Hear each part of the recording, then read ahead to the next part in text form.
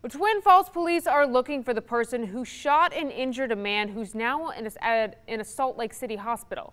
Police have not identified a suspect, but they've released these security camera pictures in hopes that someone out there recognizes him. The shooting happened just after 1:30 yesterday afternoon on Hayburn Avenue West in Twin Falls. The victim was flown to Salt Lake City. His name hasn't been released, and we don't have information about his condition.